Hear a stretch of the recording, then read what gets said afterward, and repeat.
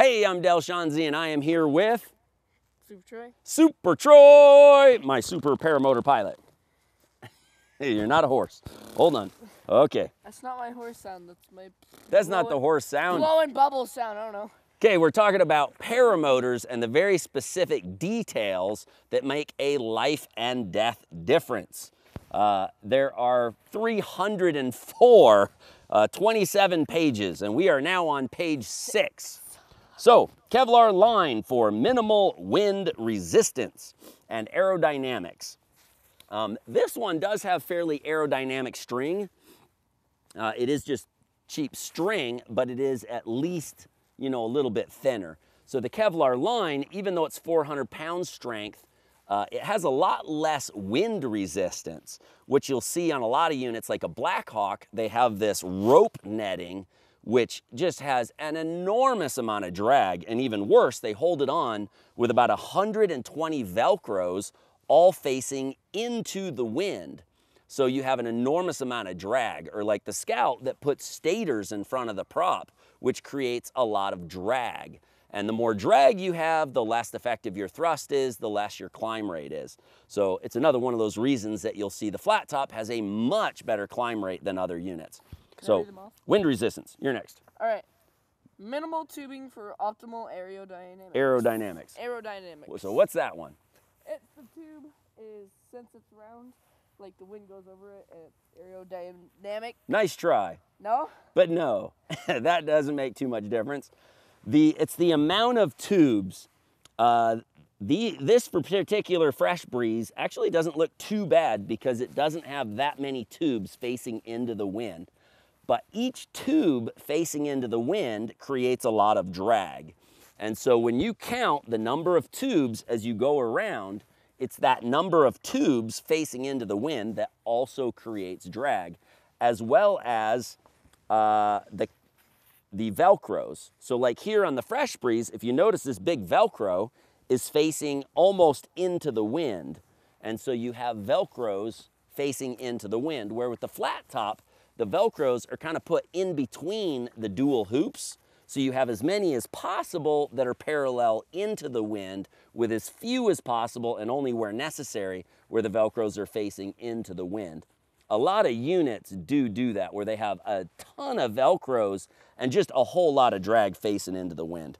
But if you count, with most units, the flat top has the least amount of tubes you can actually have facing into the wind and still have all of that work. Because a lot of them will have a lot of extra tubes, and every tube you add adds drag. So more stuff facing into the wind, the more drag you have. Kevlar line for resistance to chemicals. So, did you know that one? So if you land at a power plant, then the lines won't break? Well, yeah, but it's 400 pound strength. Okay, so Kevlar line is resistant to chemicals. Guess what happens if you trip and fall over with a Fresh Breeze? It dumps gas all over you.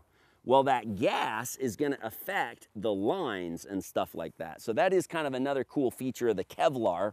Of course, if you tip a flat top upside down, it doesn't drip gas, where a Fresh Breeze literally has a hole in it. So it has because you have to have a breather tube. And their breather tube with a lot of units, if you trip and fall down, it's dumping gas all over you. Where the flat top has a one-way valve, so it allows air into the tank, but it doesn't allow fuel to spill out, which is pretty important. So varying diameter tubing for minimum weight and maximum strength and aesthetics. So the flat top has a bunch of different thicknesses of tubing. So we use the thin tubing where we don't need as much strength, and then thicker tubing where we do need the strength. So you have the lightest possible weight while also having the highest amount of strength. So you have the strength. So like the tubing back here is 035 wall. This tubing is 065 wall. This tubing is 083 wall. That tubing is 125 wall. And so you have all different thickness tubing, again, trying to make it absolutely as light as possible while having the highest level of strength. And the flat top here that has about 200 pounds of thrust, this unit weighs 54 pounds. This unit weighs 65 pounds. So it's 11 pounds different. So the flat top's 11 pounds lighter, but this unit only has 140 pounds of thrust, where this one has 200 pounds of thrust. So the weight, it really starts to add up for what you have. Okay, strong skids absorb impact during a crash or fall. So, Troy, go ahead and sit on that harness there. Just, yeah, sit on the seat there for a second. Yeah, don't break it off like I did. Yeah. Ooh. There you go. So put your legs out in front of you. It's not that comfy. So basically your butt is pretty much on the ground. So when you hit there, your butt's on the ground. So when you smack in or crash in any way, it's basically your butt and your spine that's going to take all of that impact. Try the flat top. It's just like crushing me. Yeah, it is kind of funky how that works. Up, up. There we go. Okay, let's see if we can get this to balance again. There we go. Flat top. Bingo, buckle your thing. And while you're there, so as you can see his butt, and in flight, go ahead and tilt back a little bit, because you're not leaning forward in flight. In flight, you can see he's got about 18 inches under his butt. That gives you an enormous amount of crumple zone, which really can absorb a stall, which would resemble about jumping off a one-story house roof. So with that type of an impact, that much crumple zone can easily be the difference between life and death or a broken back at the very minimal. If you jump off a house roof with that, you're gonna break your back or die. I mean, it's just that simple. And that's why you have 19 dead in a single year on units like this, and nobody's ever died in the history of the sport on units like this. Okay, go ahead and stand up, Troy. This is 13-year-old Troy. He just turned 13. I need to adjust my straps. Aha. We're gonna see if a 13-year-old can stand up. You twisted it. I was gonna say, I thought I did. There you go, put it back. There we go. Sound good? Okay, it's good. There, put it in, bingo. And hook in. Bingo. And back it up by Velcro, so you have a quick release harness. It's backed up by Velcro on top of being quick release. It's super easy to adjust shoulder straps. That can be a pain on other units. And go for it. Got it. There you go. Okay. My camera bag. There we go. Okay, sit it back down. Booyah. Okay, sit down. All right, stand back up again. This is a 12-year-old picking up the most powerful unit. There you go, that's reality. And this one has gas in it and a bag and a reserve. So this is a fully loaded, ready to roll unit. There you go. Okay, go ahead and sit back down. There you go. And out you go.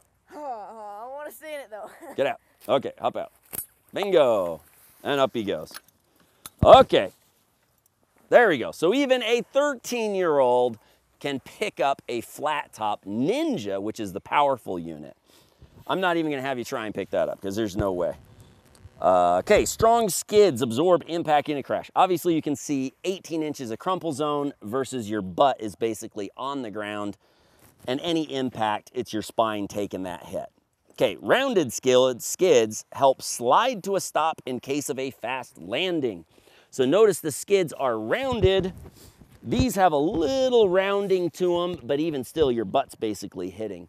A lot of units do come to a 90 degree at the bottom. So you'll see a straight down, straight back at the bottom of the unit. So as soon as that butt hits, it can catch and dig into the ground, whipping the unit forward, which will really smash your face into the ground. So it's important that you have nice rounded skids so that you can slide in as opposed to have it dig into the ground and just whip you face forward. I've had Not a a good couple plan. of skid landings, so I know that you like slide right in. I'm like coming in.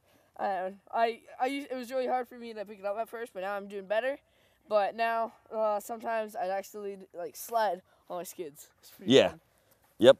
Yeah, if you do, Also touch and goes. if you come in too fast with a flat top, your natural reaction is to just put your feet out in front of you and brace for landing. Well, when you put your feet out in front of you, it puts your skids in the perfect position to catch that whole impact. So the skids hit the ground, you slide to a stop.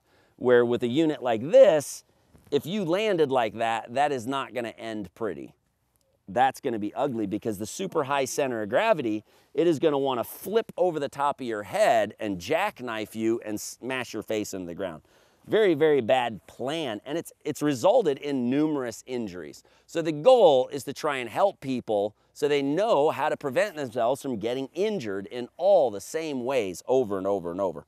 Okay, wide frame allows for access port. This is a cool one.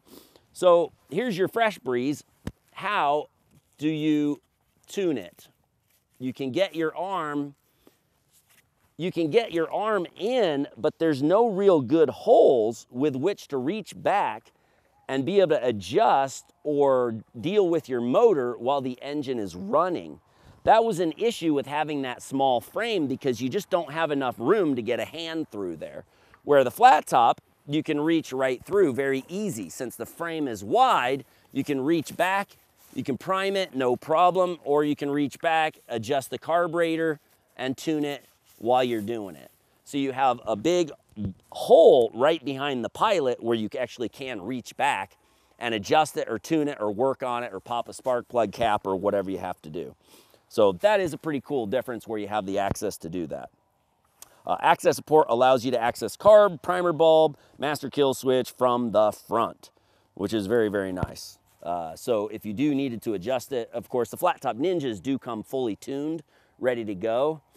Where units that don't have that really nice engine do not come that way. So you would actually have to tune most units when you get them. But the flat top Ninja comes pre-tuned, and we put a sticker on it very specifically so you won't adjust it. All right, here we go. Access port allows for tuning in flight or from front of motor. So yes, in flight, you can actually reach back and prime your unit if you needed to. And you can reach back and you can get to your engine during flight. So if you had some catastrophic issue, you can reach back, pop the spark plug cap off if you needed to emergency kill the motor for any reason, if it locked full throttle. So you do have that ability to reach through and get back to that very easily, where it's going to be a lot harder or impossible on some units to try and get back and reach and get to things in flight. Hey, with the wide gap, lining, you can stick your arm through it. Yeah, but you're so far away. Trying to really get to it is going to be tricky. See, try and get to the back of the carb from there. Where's the carb? That's the carb right there. That's the carb? Yeah. Like this? Yeah, see, you're not coming directly in it. Imagine trying to get a screwdriver back there. See, now look at the flat top. So now look at the flat top. You can get right to it. Yeah, you can literally reach it. Also, you can get, and notice how close the engine is. See how the engine literally, oops, there's the engine, one finger. Here, you're reaching your whole arm back to try and get at it. Huge, so it's a lot further back there, so you got a lot more issues, which that can really come up in flight if you have any issues. Okay, motor mounted upside down for low center of gravity. This was primarily the Simonini engines. Like this one does have it like that. The engine is mounted upside down. With the flat top, they're mounted in such a way you have a very low center of gravity. The gas tank is mounted at the bottom, which is very, very important. Like this one has the gas tank up at the top. So what happens when you lean to the side? If you go to turn right, all that gas, the weight of the gas, wants to make it fall to the right. And so it makes it a little more awkward. Hold that one up. Where the flat top, if you lean it to the left, the gas tank goes up to the right. So it's automatically stable because it has the low center of gravity, where a high center of gravity is automatically unstable. So all sorts of little details like this. We got many more to go, but we'll be back next time on the 304 reasons the flat top is the only paramotor to fly.